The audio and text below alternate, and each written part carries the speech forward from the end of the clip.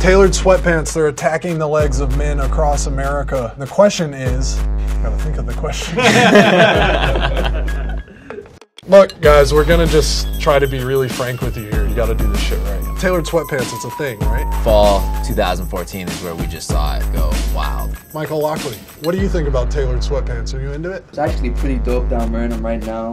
Feel comfy. I represent. Cool. As this trend is sort of taken off, you see some guys doing it right and some guys doing it wrong. So I want to get your advice. What is the difference between slim and just like too tight? Not oversized so that you look like you're wearing a pair of dad sweatpants. Right. Also, you don't want them to be so tight that they look like tights. Right. Every once in a while you'll see that and you're like, ooh. The other thing I'm seeing is guys who are trying to wear them outside of like, you know, going to the bodega.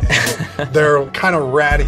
If you're buying them from us, that's not the case. They're gonna hold up. Yeah, they'll hold up. What's the key to avoiding like weirdness in your zone with sweatpants? You definitely want to avoid weirdness in your zone with sweats. That could be a big time problem. Almost have a little bit of like a drop down, slouchy top block, if you will. Super tight through the calf and ankle. Yep. Not so much on that top half. So guys, everyone loves shopping online. I love shopping online, but if you're buying a new brand of tailored sweatpants, please try them on first. What kind of underwear? Personally, always go boxer briefs. Preferably like microfiber so you can breathe, it's comfortable. Like spend a little bit extra money, get your setup. Get yourself set up with a setup. Priorities, man.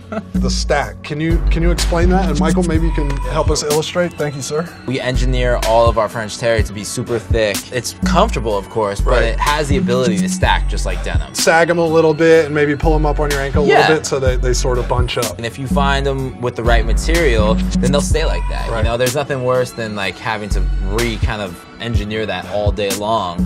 So that's why, you know, it's good to buy something that kind of holds its form a little bit. Something sturdy. Yeah, something sturdy. All right, guys, that's it. Thanks for watching. If you got any style questions for GQ, leave them in the comments, and we'll see you next time.